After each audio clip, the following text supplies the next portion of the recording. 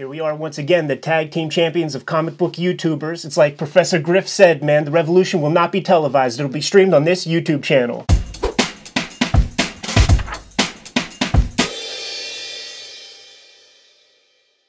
My name is Ed Piskor. My name is Jim Rugg. Jim, what weekend is it? April 14th? I'll take your word for it, man. I think I might be off on that date. It feels like it's been a month since I've seen you, man. I agree, and I don't understand what that's about. I guess it's just busy, lots of stuff, running in a lot of different directions, crossing off lots of stuff from the to-do list. It is funny how sometimes it feels like weeks have passed. It's been 7 days since we've last recorded, and it is astonishing the amount of stuff that you could get done in that 7-day period when the focus is not just a single page of comics per day or something like that. I think that's the thing that makes it feel like a lot has happened. Because you are like switching mindsets, you're doing a lot of different tasks. Yeah, it definitely has been a full week. I don't know that I have taken a complete day off since I finished drawing X-Men, but I was kind of shocked to realize as I was kind of just going through my motions, operating at my default setting, and I realized I'm working on 3 books at once now. Right. I'm putting together the trade paperback for the last X-Men book. What I'm doing is they gave me my deadlines. It's about a 2-month deadline, which is plenty of time to do it at my leisure, basically. And what I'm doing is every day coloring a new page of comics that will be the added bonus material to the back of the book in the same way as, I colored Kirby's X-Men #1 in the first book, colored Giant Size X-Men Giant Size X-Men for the second book, and we haven't yet announced the third comic that I'm doing, Ben, but boy, it's fun looking at that thing at a molecular level. So I'm also, I did about 5 pages of roughs on my new thing, and that's a really fun position to be in because I'm developing this world. There's no preconceived notions of like what this comic should be from anybody. So every decision you make, you're solidifying it more and more into being what it is. And it is a fun thought exercise. Very exhausting though, because like the gears are constantly grinding the whole time. We could get into that kind of shit a little bit later. But the other thing that I'm working on is I spent the weekend doing annotations for the Studio Edition book, the Ed Piskor Studio Edition book from Fanta. That's going to pay off. I look forward to those big time. I have to thank Eric Reynolds and Jacob Covey. I almost called him Covey for helping me like fashion this thing because they are doing a lot of the back end work. And man, working with an independent publisher, one of the real benefits of doing this is the fact that Eric Reynolds is co-publisher of Fantagraphics. He has skin in the game. So he has every vested interest in seeing that this thing turns out great. And every day there's a new PDF being generated where, I scanned a bunch of material and just kind of like we laid it all out on the table. And every day, man, we're making decisions and like reshuffling things. And the PDF is getting smaller and smaller and smaller into becoming like what it's going to be, man. And it's very exciting to watch, especially to work with 2 very smart guys that I have nothing but absolute respect for. This is a step, this is editing, whether it's film editing, comics editing, writing editing, all this stuff is editing. And I think like it's such an underrated part of the process and I love it. And it's book design, which both of those guys, that's their life. Yeah. So pretty good partners to work on a book with. But that step is so great where you have your mound of papers, you sort of have this rough shape and you turn it into this finely honed piece. Yeah. And working with those guys, man, that's an all-star team. I'm putting together Street Angel this I don't know when it's actually due. I'm pretty far ahead schedule-wise, but that's a lot of what I did last week was put together a lot of pages for that. And it's a similar process where it's like I have books of material and it's going through and tweaking things, resizing things, trying to figure out the order of these things, how they all fit together. What book? I like that. What book is this that you're putting together? It's Street Angel, Deadliest Girl Alive. It'll be out in October. Pre-orders are already open on Amazon, so it's beginning through that process. And I don't know the deadline. Like I said, it's probably a couple months before it comes out. Image turns around books pretty quickly, so they haven't given me the deadline yet. But I'm just ahead of schedule because it's putting that book together. It's similar to what you're doing on a different scale, but it's a step I really like. I like these finishing steps where you get to see the final piece emerge. Yeah. And I find that really exciting. But that editing process where it's like you have all of this, and when you include one piece, it means getting rid of something else that might be similar, you know, like it's often making that choice of like, I've got a couple that I want to represent this one page, which one wins? And it affects everything. It's like, it's dominoes, you know, it's all connected, especially, you know, that's what a book is like, how does it all fit together? The annotations, I think, is brilliant. You know, like we've talked lots about artist editions. They're some of my favorite thing that exists on Earth, in comics, in art. Amazing new format that but I think that emerged in the there's past still 10 years. room to really explore that format. And I've seen some of what you are doing, and I think I think it will advance artist editions. And I'm excited for that, man. I think it really is going to take the artist edition concept to another level. That's nice of you to say. We'll see how it shakes out. We have to send this baby off within the next 3 weeks because the difference between Fanta and Image when it comes to printing is we go to China for that stuff. And there are only 2 ways to get things back from China. Either a very expensive airplane trip Right. or a very slow boat across the Pacific Ocean. Right. I have a question. Yeah. Have you looked at other books for examples of annotations? And I'm thinking of things like From Hell, you know, Alan Moore annotated that thing to death in an amazing way. Chester Brown has often included indexes and notes, very detailed notes in the backs of some of his collections. Yeah. And then monographs. You know, a lot of artist monographs will have notes by the artist or by the author sort of detailing why are we looking at this piece or what makes this piece significant or where does it fit in the context. So are you thinking in those terms when you're putting together annotations? Because, I mean, like, it's a pretty wide range of material that you're calling from. Yeah, little bits. I'm looking at all that stuff. I'm looking at all the Abrams monographs. And I'm trying to imagine, like, what works and what doesn't. One of the big sort of weaknesses of the Dan Clowes monograph, to my taste, was that we just didn't get to see enough art, enough original art. And that always kind of stuck in my mind because I was waiting for that thing. So the art is the thing. Like, it's still basically an artist edition and when it's all said and done. Now, here's the difference between my studio edition and most other ones, because they're all geared, generally speaking, to a comic book audience, an audience who has a vocabulary in comics and they know the material specifically. My audience really is like comic people, and then there's this extra group of like hip hop people that I brought in. So that's the mindset I'm thinking about with the annotations, where I'm merging the two, man. I'm talking art on some of them. I'm talking about like hip hop significance on other parts of the thing too, man, and trying to just marry it all up, man. There's going to be X-Men pages in there. We're showing off the Public Enemy toy designs. That's the big challenge right now, is figuring out how to show that stuff off, because with the Clowes monograph, like I said, man, there's all this varying exhibition of the artwork, and I think we're going to have to break format for the Public Enemy figures, because it doesn't need to be 20 pages to show that off. So it's like, maybe we don't see the art at 100%. Maybe that's not required. So what you do is you do both versions, and then you see what works. That's exactly what you do. That's always the answer for this kind of stuff. Whenever you're thinking like, you know, how should this be treated? It's visual. Like, mock up both. You can then, you know, there's no guessing. There's no, I'm imagining something differently than what's in your head. Like, make it and look at it. Everything that we were just talking about, like the editing stage, for a new cartoonist, this is kind of everything, because when you're getting started and you're putting together your first stuff, you are so eager to see this thing in print. But if you just relax and be objective and give your work another pass, you know what I mean, and be hard on yourself, you will end up with a much better product. In some way, I hesitate to say that because I don't want you to get caught up in that endless loop of refining to the point where nothing comes out. But I guess what I'm saying is patience. Like, the thing that I've learned the most over the past like decade is to just kind of like have some patience.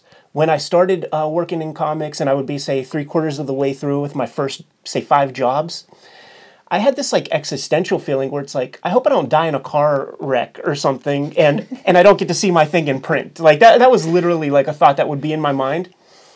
But do you want a book to come out that looks shitty? Like, I'd rather be dead. Yeah, it's also hard, I think, for young cartoonists, because you have a million reps drawing. Yeah. But if you haven't completed anything yet, you have 0 reps of like the editing stage, the putting together part, the maybe taking time to rest and then revisit it in a week with fresh eyes. Those are all brand new territory, and like you say, you're eager to get the thing out.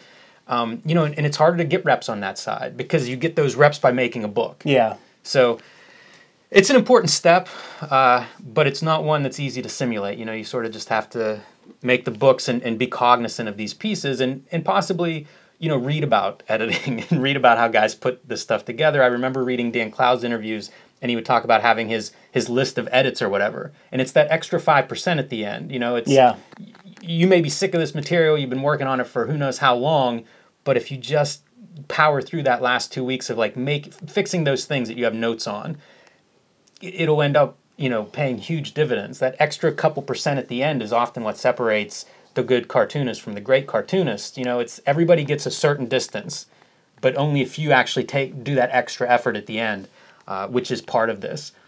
Seems to work in every medium too, because I was going through all those master classes, and Aaron Sorkin would mention in his screenwriting, I guess, or writing for drama masterclass, that to hedge against laziness, he would also redraft the entire script a second time to just make sure that he gets in the things that he meant to get in there, and also to be forced to revisit certain moments that like, maybe this really isn't working for me and it needs to be rethought.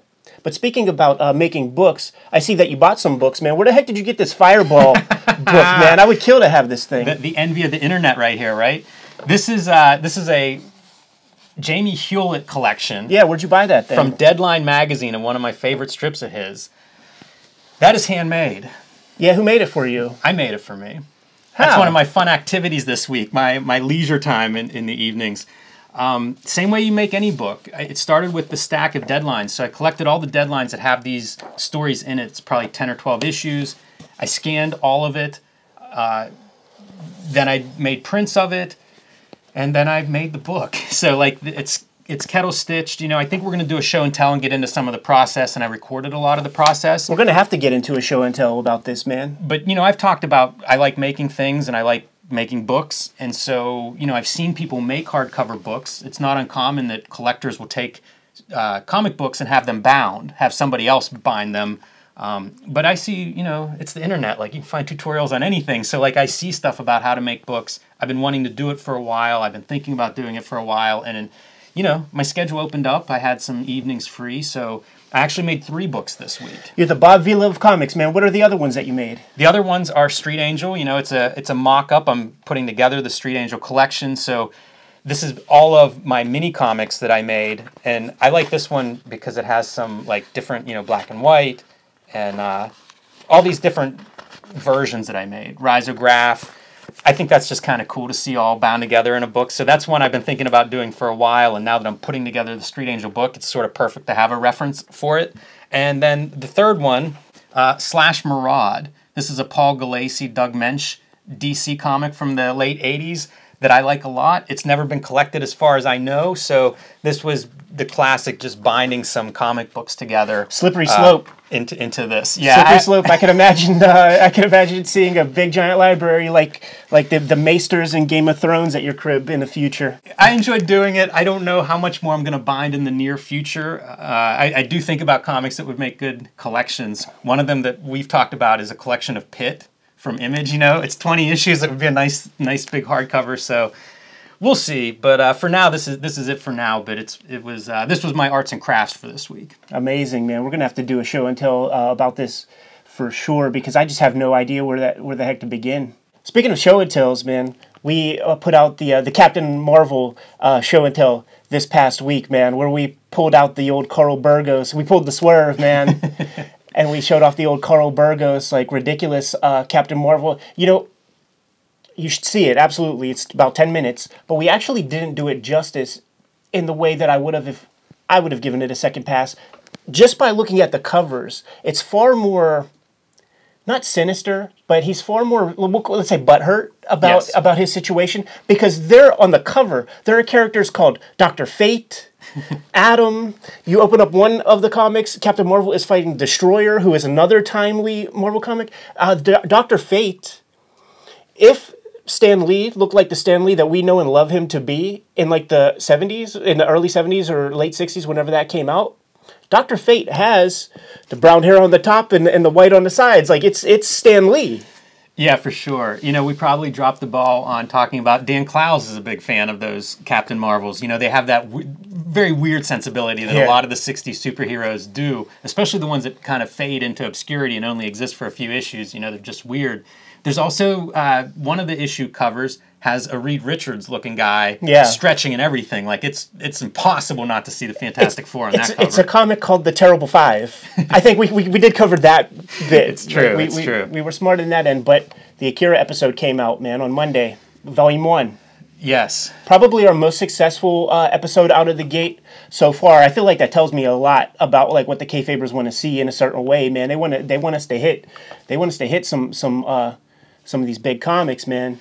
I'm so excited to have that out. You know, we've been working on Otomo episodes, and a couple of those had come out. It takes a while to edit these, so like we record them far in advance of their release. And I felt so good about the Akira episode, so it's great to have it out and to be getting the positive response we're getting, because I do want to do more of that. You know, we finish recording those, and I know we stand around and sort of talk about what other books can we do. You know, it's kind of this book club with everything we know about comics and how to contextualize this stuff.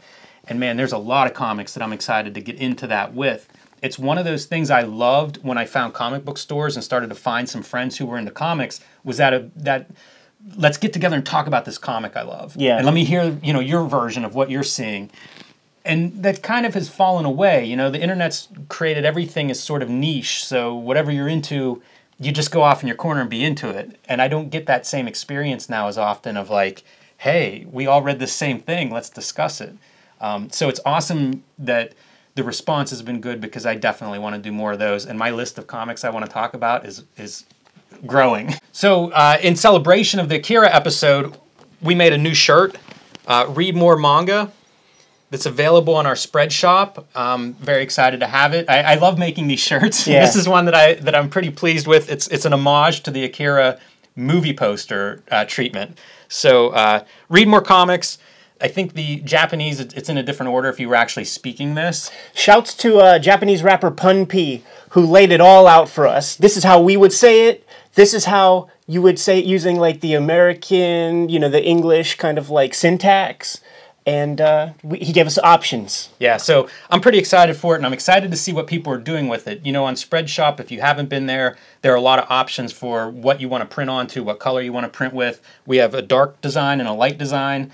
I just saw somebody made a maroon sweatshirt with the white letters, white and red letters, and it looks really good. Yeah. So pretty cool to see that floating around the world, and just more celebration of the Akira episode as far as I'm concerned. Yeah, we have to thank you guys for supporting the channel that way, man. We are on the road to 6,000 subscribers at this point, man. We're about 20% of the way there, man. So old subscribers and new, much appreciated. Welcome to the channel if you're new to the game, man. In preparation for my new book, I'm playing around with some new methods and materials ahead of time, because I'm going to be spending probably a few months like laying this thing out, and it's going to give me a lot of free drawing time, essentially, man, to just daydream. So I'm trying to come up with some new techniques, and I've done something, I've been buying supplies, and I've done something that I said I was never going to do again, but it's sort of necessary, and I feel naked without these materials, man. But I bought probably the third set in my life of rapidograph pens, man, because those fuckers clog. Read any tutorials you want. Handle them with any sort of kid gloves. They somehow still figure out a way to either get clogged or get something in there that when you're cleaning them out, you create the opposite of a vacuum. I guess you put air pressure in it, and then when you put ink in there, it just drips out of the damn tip.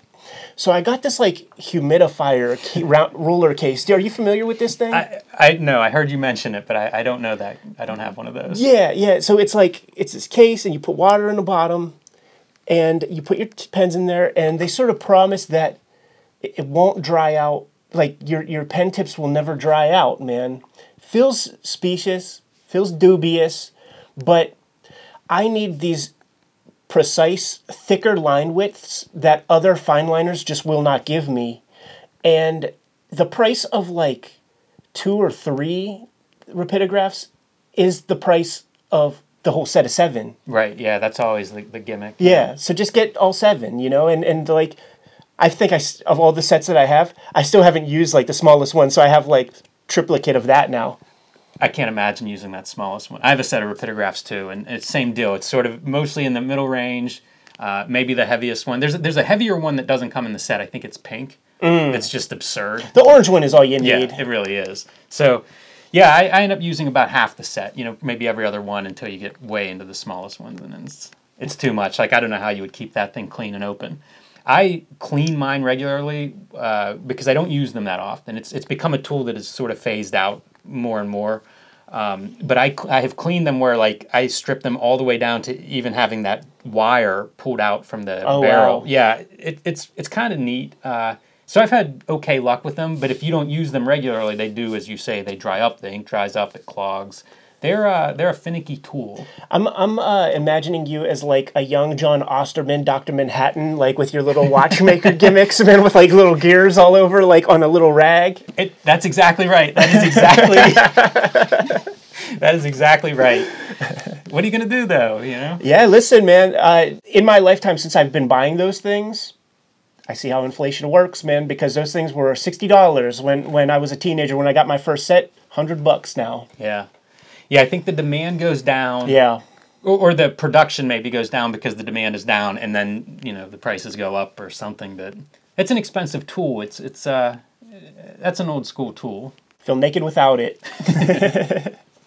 But to break kayfabe on our little monitor here, it's sort of attached to my telephone as well, and I just see that I get my important mail sent to my folks' crib, and I just got a text that said, "Got a big box here, man." So that's where I'll be heading right after we finish our shoots. It's so much fun getting like a box of art supplies. Yeah. That's always fun. I end up ordering half the art supplies I get. I end up ordering. It's just easier, more convenient. There's no art store near me, so it's always it's a good day whenever that box shows up. The big exercise for me is because it's going to be a darker story that I'm telling, and I am very interested in working at sort of the scale that you were working at. The idea of being able to get 2 pages done a day is very fucking attractive to me, man. So I'm going to try that, but in order for me to do that, I just had to change a lot of my tools because a lot of my inking supplies are just, they lay thicker lines down, and it would be too thick of a line for printing at that smaller size, you know what I mean? The big line lends well to lots of reduction, and this won't be reduced that much. So it's like I have boxes of fine liners that are of like a smaller width. Mm-hmm. Read a bunch of comics this week. Ooh, what'd you read? About 1,000 pages of stuff. Preparing for Akira Volume 2, which we're going to shoot probably on Sunday after this recording, after this goes Now up. I'm worried, because I read Akira Volume 2 this week also, but it's not 1,000 pages, so I may be behind. I read some other things too, man. I read Alan Moore's run of Miracle Man. I read it once before because I have many of the issues, and I read those, but like those last couple in the teens, man, they're like, I think I just need 15 to be honest. But reading it all together, it's the second time I've done that, and it's very imperfect the way the storytelling is done. I remember being very confused about caption layouts on that story. Do I read, because there will be a lot of these vertical panels, captions, and 2-page spreads. Captions that go this way, captions that go this way. So do I read it like this per page? Do I read it across and then read the bottom? The answer is no, neither of those. You read this one, you read this one. And I'm saying at the polar opposite ends of the page. You read this, you read this. Right. You read this, you read this. It doesn't work that way. No, you tend to read, there's a lot written on lettering, and you tend to read like the next closest piece of lettering, regardless of panel layouts. Yeah. Especially, that's something to keep conscious of. I have this theory lately that, you know, you should be able to read a comic without the words. I think you should be able to read the comic without the art. I think you should be able to read the comic, at least the order of the balloons, with nothing but the balloon placement. It's its own thing, but I'm a little bit surprised by that, and I wonder about it. I talked to Steve Bissett about Swamp Thing at one point, and I think the lettering, and that's really strong. And he said that he would indicate the lettering in his pencils. So I wonder, you know, with Miracle Man, I guess Toddleben doesn't come on until, I don't know, issue 10 or 12. You know, I'm thinking of him working on Swamp Thing, and if that would be something where he was indicating some of his spreads were bad. Yeah, some of his spreads were kind of bad when it came to that sort of thing too. But certainly earlier, it was pretty much awful in spots where I would like, oh no, I was supposed to read that instead of this.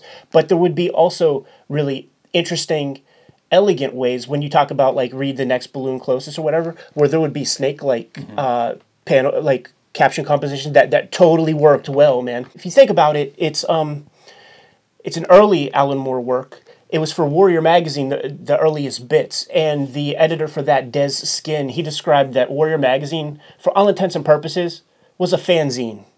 So there was no major editorial like fist over top of these guys. There's something to say for the Kirby, Ditko, Jim Shooter kind of panel layout, man. Tell the fucking story. Don't get cute, or else you're going to create confusion. And the reason I'm even talking about it is because I could easily see that turning a reader off. Like somebody new to comics or something like that, I could easily see that turning somebody off because it was confusing me and frustrating me, and it was like triggering my mind to like the young little Eddie who's like, this is impossible, like this is for adults, like why am I so stupid?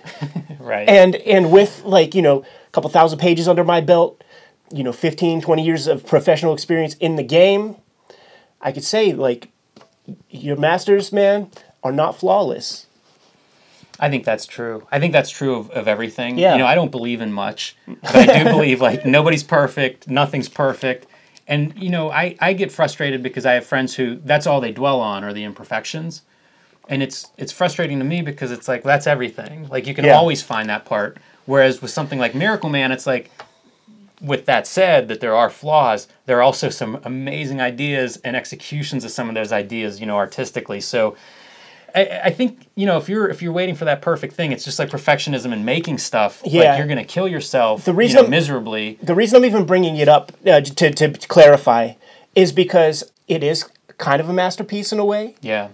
But just to reinforce that masterpieces are not flawless. That's the reason I bring it up. I'm not like hooping and hollering about like something that stinks. It's just like it's refreshing to me to read something really fucking good and to see that like it wasn't all figured out, man. Like I sort of appreciate that. I sort of need that.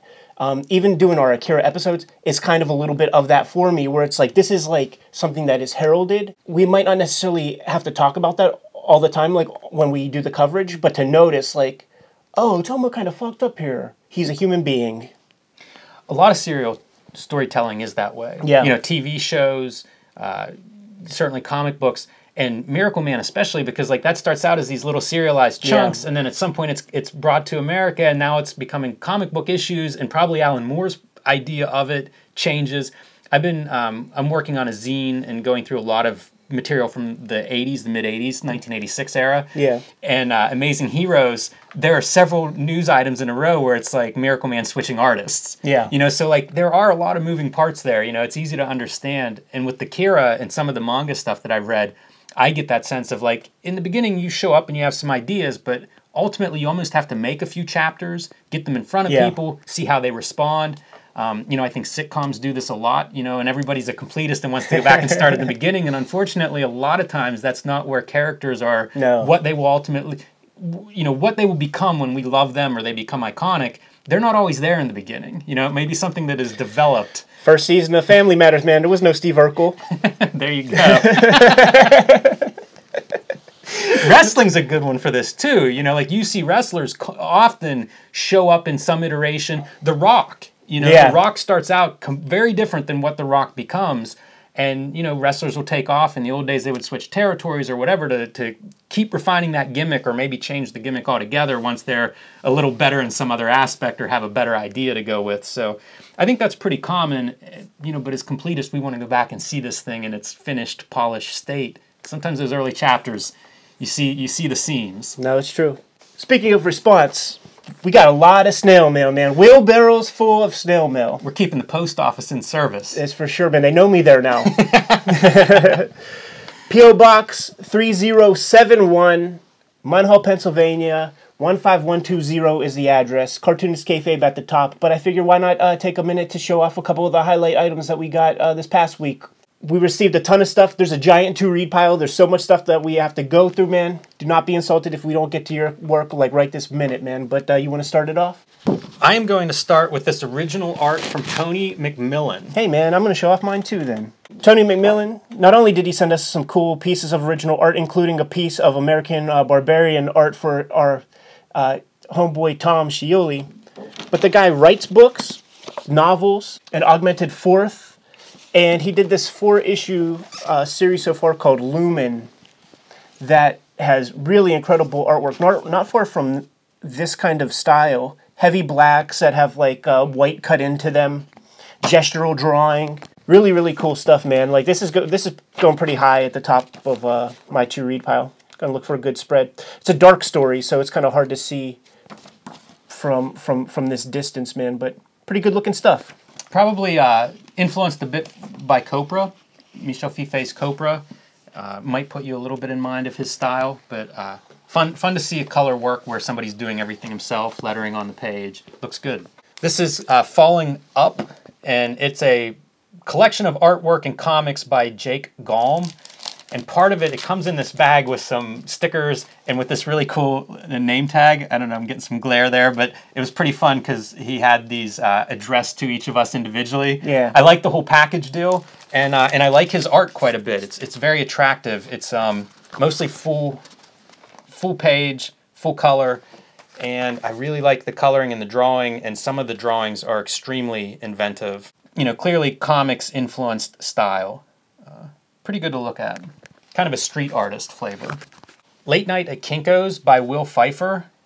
This was a really cool book to flip through. I haven't read it yet. I just got it today, but it's like mini comics and small press and just very right up my alley. Let's say, you know, it's stuff that I'm sure nobody else is going to come up with. It seems personal. It seems unique, and very attractive. Yeah, it's rigorous, man. There's a lot of stuff there on the page, man. Like this guy, it's no ham and egger, man.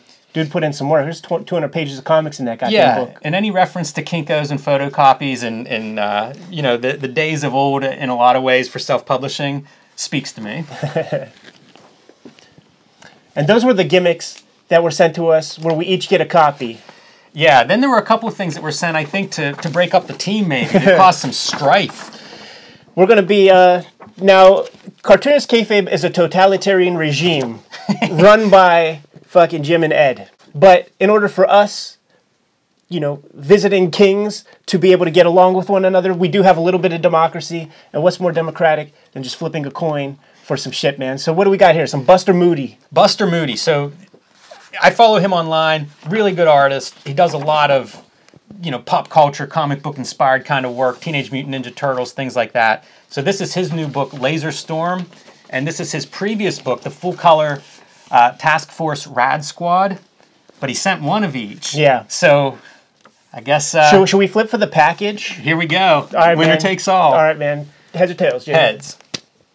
Tails. Come on, Buster. Listen, man. You're putting a lot of stress on us here, buddy. It's just like Red's bike in that movie Friday. It'll be both of ours. We'll just keep it at my house. One more to fight for. People Are Phony. This is like an underground magazine-sized comic. Pretty interesting inside. It's by contributor Robert N. Posts a lot of comments, follows us.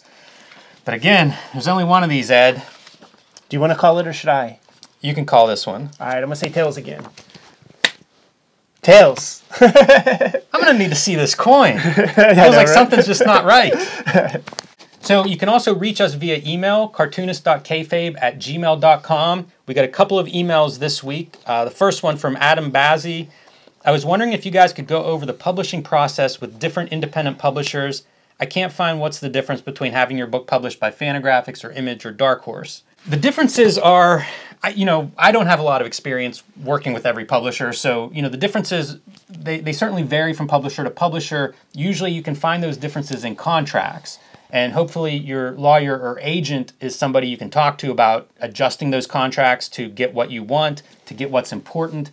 Ed, you may be able to speak to this about some of the considerations you had when you were looking for the right publisher for Hip Hop Family Tree. I remember you know, there were things you wanted in that in those books from your publisher, and so you know, everything's negotiable before you sign a contract, and depending on how much the publisher wants to work with you, you know, may depend how much you can negotiate for, whether that's money, whether it's for production, ownership, stakes, things like that. Here's a big one to me that I've recently discovered, because I'm in the process of just sitting down. I'm going to take a powder for a year and work on this thing without having a book come out for a while. Thankfully, we have this channel so that it's like we don't have to be like out of sight, out of mind. Long way of saying I'm looking at publishers to see like which place would be the best fit for this next comic that I'm going to do.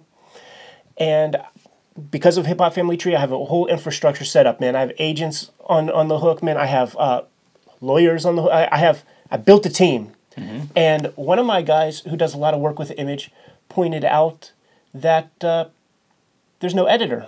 So who edits your book? Like, is it just you rely on yourself, your wife, Brian? Brian. That's huge to me, because I have a high school education. We talked about my abuse of the comma on the last Kayfabe, so I need that.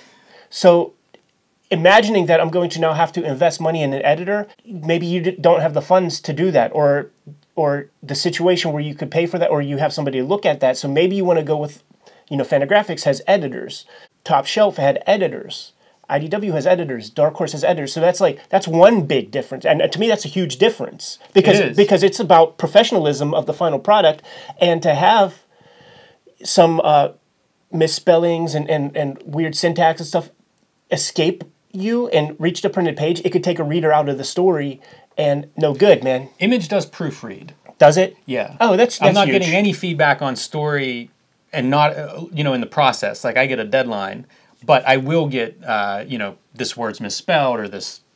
Oh, that's you know, cool. Something's missing here, or whatever. We'll put it back on the equal ground then.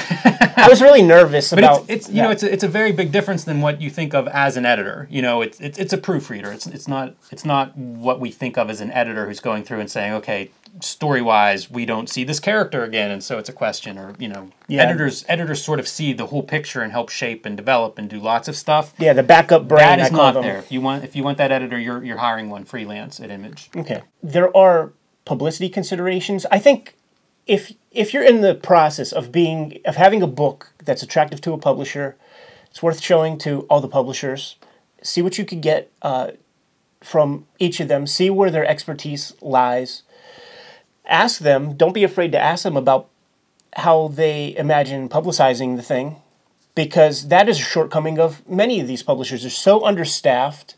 It's really easy to kind of like imagine how understaffed they would be when you see the body of work that they put out in a year, you know, and the fact that one person is in charge of doing the publicity for that. Very often, we'll say. And there's a lot of difference between comic book publishers and traditional publishers. You know, the comic book industry, I'm often very critical that it's not really an industry. You know, if you were to sort of define what makes an industry, I'm not sure American comics would qualify. So I'm doing a book with Little Brown, traditional big book publisher, what we would think of as a big book publisher. And like, they just sent me a 2-page document of promotional plans for the next year. That's dope. For the Plain Janes. So it's a very different model than anything I've gotten from any publisher that I've worked with that is more of a traditional comic book publisher. With that said, comic book publishers are transitioning to book markets and, you know, following some of these examples and adopting some of these practices, whether it's hiring publicists in-house. You know, Image has added some publicists while I've been with them. You know, and I think a lot of them you could point to, different publishers are at different stages of this. So Drawn and Quarterly publisher is Peggy Burns now. Peggy Burns started as a publicist at DC in the 90s.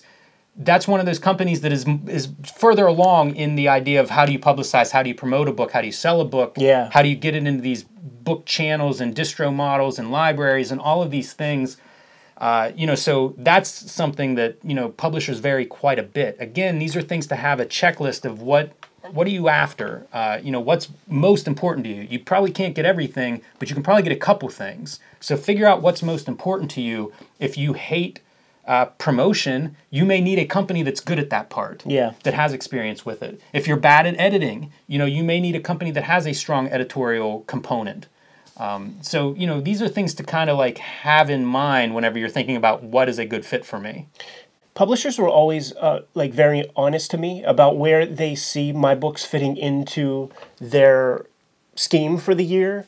And those same publishers, with other people I know who have books with these publishers, they were pretty honest with them too in saying things like, this would be a C-level book for us to the homies, you know what I'm saying? And if they have that kind of honesty, like, one, that's super awesome. That's like, you at least know where you are on the pecking order. But if you're a C-lister to them, maybe you want to see what the other guys have to say first, man, because getting your book orphaned is a true possibility, man. And if you can get any intel on like what's on the horizon, you could even take a look on their website and see what forthcoming books are, man. And if there's a couple of big name joints coming out, man, you could bet with the small coffers that these smaller publishers have, you could bet that a lot of that real estate is going to go to the bigger guy, man. So those are considerations too. But is this, I'm not sure, who's the guy who sent this? Adam, I don't know if we're putting the horse before the cart or vice versa, the cart before the horse. Just make the book, man. If you see this weekly, put something in the comments, like a link to your Instagram or your website or something like that. Let's take a look at your comic, man. And because sometimes there is also a brand association with publishers too, man. And maybe just the aesthetic of the comic would lend well to a certain brand than others. I don't know if Image would have done better or worse for me if I would have went with Hip Hop Family Tree there. You see what I'm saying? Like the Wednesday Warrior crowd might not be as receptive to my like weird ass art style as the book people. Like, so there are so many factors, like almost too many to get into. These are relationships, and it's complex. You know, I don't know what my contract is, 10 or 12 pages, and it's just for book publishing rights. You know, so like there are a lot of variables in this stuff. Identifying a publisher that fits the kind of book you're making is important. You know, that was a huge thing, I think, whenever it was mostly comic book publishers. I can remember, you know, that would be the advice. One of the first paragraphs in the how to do this or who to work with is like, why does your book fit here? Yeah. You know, so that's a consideration. Other rights to think about are digital rights, translation rights, media rights. Like, there's a lot of these things to consider, and every publisher handles them a little bit differently. So that's a thing to do homework on. And it may involve an agent. You know, that's another component, somebody that can help you sort of find the right publisher. If you're new to the game, you know, get the best deal that you can, and just do the work. Like, put it out there, no problem. But if the book is attractive, like if you get a sense that they really like it, then another publisher might really like it. And the way you prosper in America is to get two people to court you. It's true. It is true. That's how it works, man. You get them to bid upwards, and then you get a better deal for yourself. Two people that want one thing. Yeah. It's supply and demand. It is, man. That's how it works. All right, one more email this week. This comes from Pablo Lacados, an Argentinian who is planning a big family trip and likes comic books. I just got invited to Argentina, man. Buenos Aires in November sometime. I'm thinking of going. I didn't quite say yes, but if I do go, Pablo, man, come see me. Yeah, and for other Argentinian comic fans there, let us know how that show is, or how that event is, how the comic scene is in Argentina.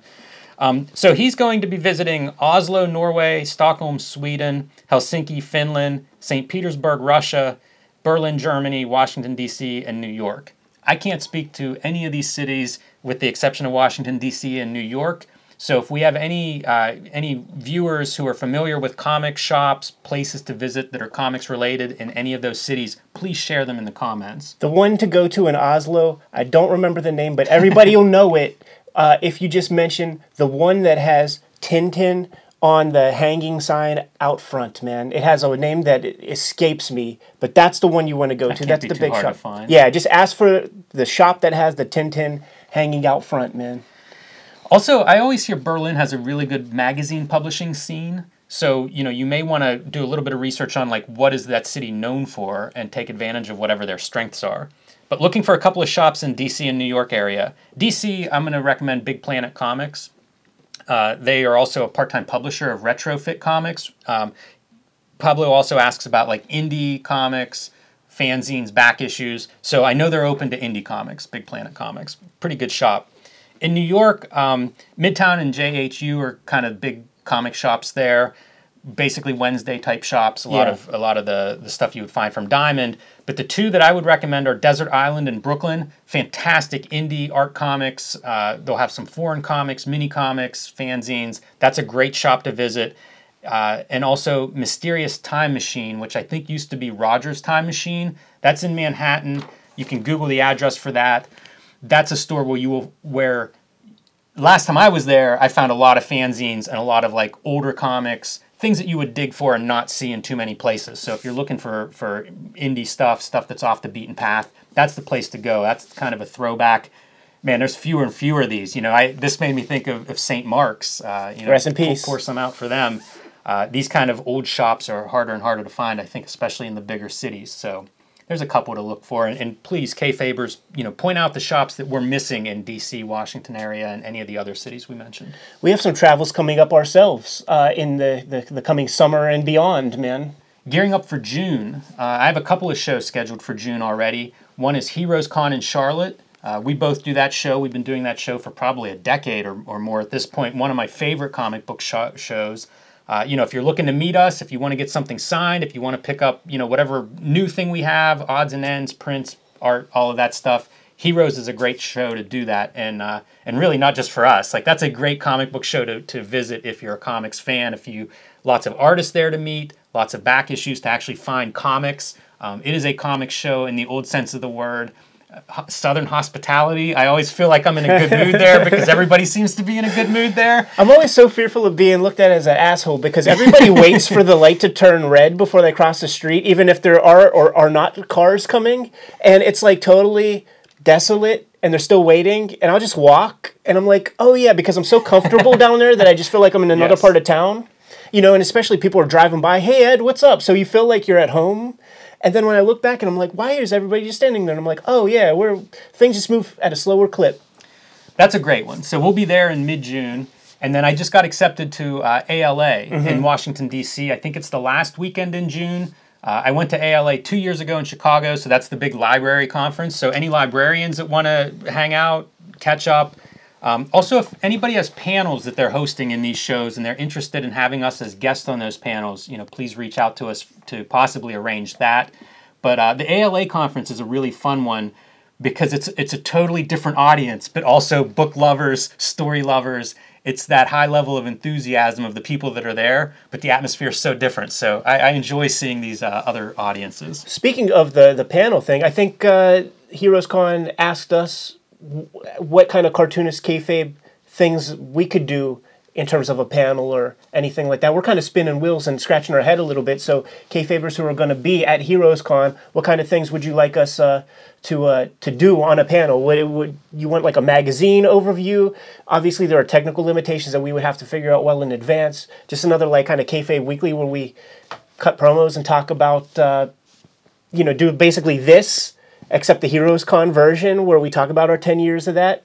There will definitely be a lot of spicy talk, man, because I'm sure I'm going to cut promos on a couple jobbers that are below us on that convention floor. I'm going to have to do that. Also, take a look at the Heroes Convention guest list, because that's always a tremendous guest list, and let us know if there's anybody you'd like us to get on stage and ask some hard questions to. Shouts to Jim Mahfood, who saw the last kayfabe, and he's like, guys, I'm going to do everything I can, man. I'm gonna hit Bill Sienkiewicz up on the jack, man, and try to like line you guys up, man. So that's the big fish I'm going for, man. I'm trying to reel in so that we could put him in front of the camera, do a shoot interview, man, and ask the real questions, man. The questions that customers don't fucking ask. Yeah, he's definitely the guy I'd like to talk to. I think he's one of the most influential cartoonists to come through comics in the 80s, and I have some questions about that. So hopefully we'll cross paths with him, and hopefully it'll be in a format that allows everybody to watch that, to hear that. Do you have any other travels in stone before September? I don't think so. I think that's it so far. So in September, Small Press Expo, Bethesda, Maryland, man. The big Marriott that's there in the city proper, I guess, man. Jim and I are going to be out there. Jim's going to have a table. I'm a guest of the show this year, and the big thing that we're working toward, man, is to have copies of the studio edition there to sign. Like that's sort of the big goal, man. It's all contingent on those slow boats I mentioned earlier coming here.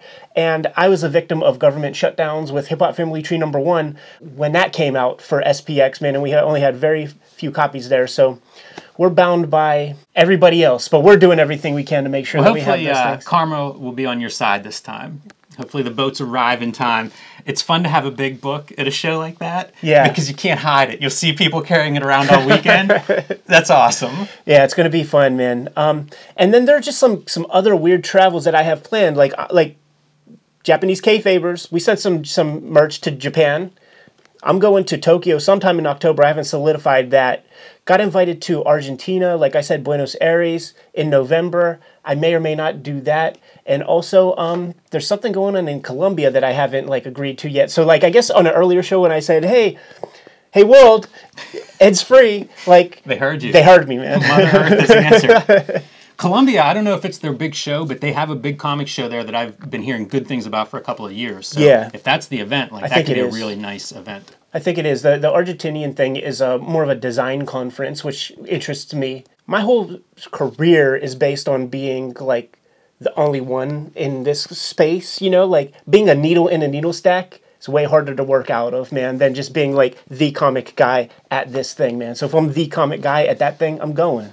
That's a good way to look at it. Some of my best experiences have been that, where it's not a comic book show, it's an art show, it's some other kind of event, but you're the comic book person there. Yeah. And it's changed my opinion of how comics are in the world. Yeah. Because when I was a kid, they were ostracized, but now whenever I'm the comics guy in the room, usually it's celebrated. People are interested and have some point of reference, so those are fun. A design conference would be a good one. I'm a spoiled brat and I'm used to special treatment.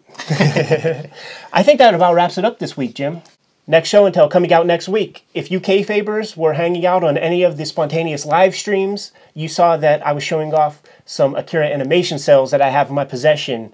And we're doing a more proper show and tell showing those off, man. And I actually took the time for once. I had these cells for about a decade, and I finally took the time to see the exact moment in the movie where these cells show up, man. So there's a lot of good comparison, man, where I freeze frame the screen and show you the exact thing, man. It's really pretty cool. That sounds good. That was a fun show to shoot. I like animation. We've talked about a lot of different topics that we may at some point bring into show and tell that are related to animation. So this cell is a good one, and it's fun to look at that stuff. I go through sometimes eBay dives looking at animation production artwork. So I don't know if you can get any better than an Akira cell. And Wizard number 19 is going to be the Monday show. Going back to Wizard, man. So Jim and I are going to get back to it. We have a lot of video that we have to shoot today, man. You can pick up our merch. You can support us through our spread shop. There is a link below this video in the description. And if you're new to the channel, subscribe, follow the channel. Once you hit the subscribe button, hit the little bell icon that's right next to the subscribe tab. It'll let you know whenever we have new videos available. We usually put up 1 or 2 a week at the bare minimum. We're going back to business, man, but you guys know what your marching orders are. Read more comics.